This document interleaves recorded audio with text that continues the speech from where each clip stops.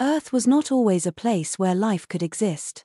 Around 4.567 billion years ago, Earth formed, and soon after, a massive collision with another planetary body created the Moon and melted Earth's surface. This was the beginning of the Hadean Era, a time when Earth was a chaotic, molten world covered in lava, battered by constant asteroid impacts, and surrounded by a toxic atmosphere without oxygen.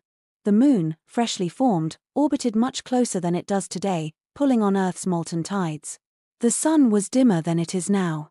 And yet, even in these extreme conditions, something remarkable was already happening. Inside Earth, heavy elements like iron and nickel sank toward the center and formed the core. This movement generated Earth's early magnetic field, which helped shield the planet from solar radiation. Without it, Earth might never have kept its early atmosphere or oceans. Soon, the crust began to form. Evidence from ancient zircon crystals suggests Earth had water by 4.3 billion years ago. Volcanic eruptions released steam into the sky, which cooled and condensed into rain. Over millions of years, Earth's first oceans appeared. At the same time, the surface was still under heavy bombardment by asteroids and comets. But these impacts weren't just destructive. They may have brought organic molecules and perhaps even the seeds of life. The early atmosphere, rich in hydrogen, methane, and nitrogen, allowed complex chemistry to occur. Molecules like hydrogen cyanide could have formed the building blocks of RNA, setting the stage for life.